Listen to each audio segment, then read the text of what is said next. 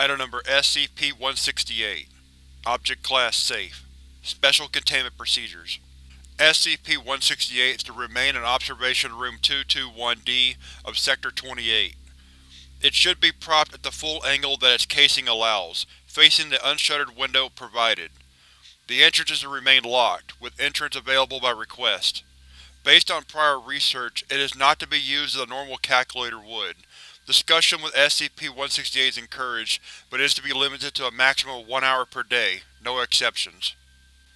Description: found resting on a desk during clearance of the condemned elementary school building in 1990. SCP-168 is a Hewlett-Packard brand graphing calculator, model number HP-28C. Upon initial inspection, it was discovered that the name Eric was carved into the inside of the removable casing. However, upon inputting a simple equation, 6 divided by 3, and pressing the equal button, the screen of the device went blank for 3 minutes and 34 seconds, after which the alternate key function engaged, displaying the message, "What time is it?" For a log of the conversation, those with Level 2 security clearance should see Addendum, Report E-12. Though not altogether mobile, SCP-168 has displayed signs of action when personnel are not present. It also possesses both vision and hearing, though how these processes work is currently unknown. For more information, refer to Addendum Report E-18. This evidence has led to a petitioning to upgrade the object to Euclid class, justifying more secure arrangement for containment.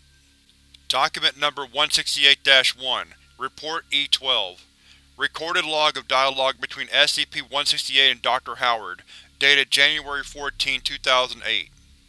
Replies from SCP-168 are to remain capitalized, to indicate non-vocal communication, and preserve authenticity.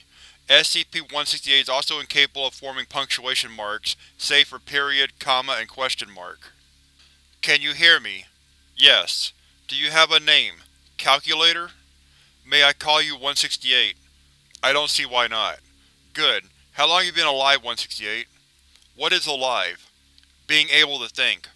Oh. SCP-168 paused for approximately 2 minutes. 12 years, 3 months, 12 days, 8 minutes, 32 seconds. Why did it take that long? No one's ever asked. Moving on, there's a name carved into your casing. Who is Eric? Eric was nice. I liked Eric. Where has he gone? I don't know where he's gone, 168.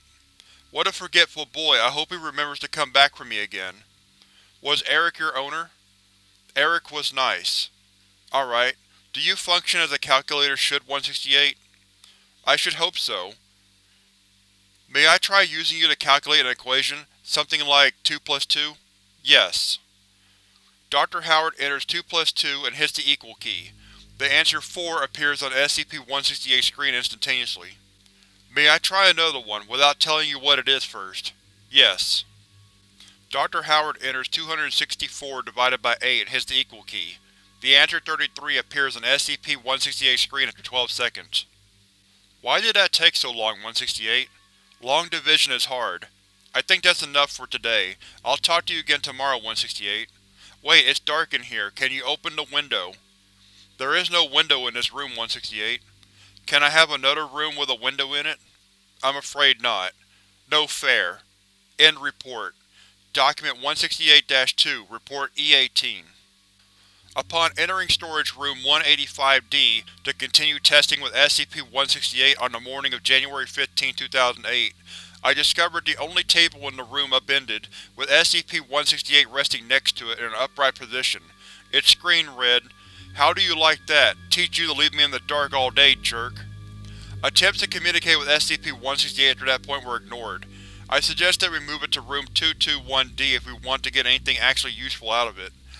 Disassembly should be a last resort, should nothing else succeed in making SCP-168 more compliant. Dr. Howard.